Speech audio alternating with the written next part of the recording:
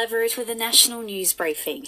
138,000 jobs were lost last month as a result of lockdowns in New South Wales, Victoria and the ACT. Latest job stats show the national unemployment rate rose 0.1% to 4.6. The Federal Employment Minister says it's crucial the country starts opening up for things to improve. Stuart Robert joining calls for Queensland's Premier to reveal the state's reopening plan. It's quite a simple question for Premier Palaszczuk. At 70% Premier, what happens?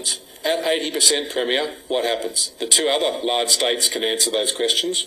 Why can't Queensland? The Health Minister is confident that Pfizer will get the green light for the COVID vaccine to be given to kids aged 5 to 11. Greg Hunt has confirmed the TGA has asked for the company to apply for approval in Australia following trials in the US. Victoria's passed a bleak new record, surpassing 2,000 daily COVID cases. It's reported 2,297 local infections overnight, and sadly 11 more lives have been lost. An online forum intended for the Muslim community, which included 2 Taliban members, has been cancelled.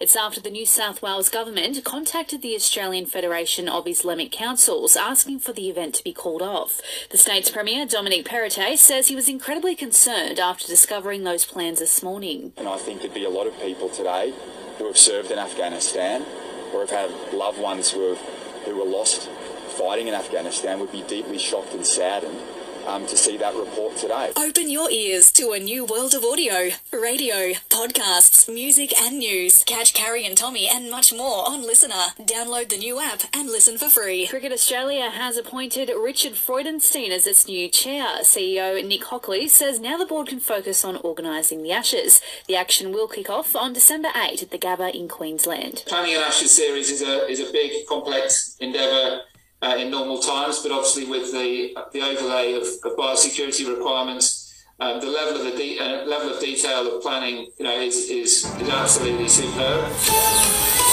Buying or selling, rural or residential properties, Miller, Wan and John.